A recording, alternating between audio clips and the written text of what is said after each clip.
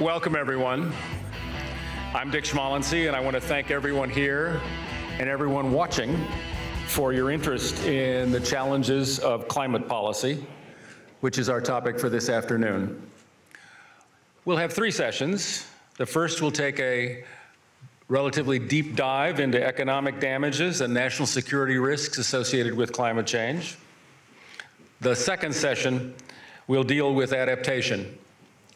Humans thrive in a variety of climates, so why can't we just adapt to this new set of climates that we're getting? I think there'll be an answer to that.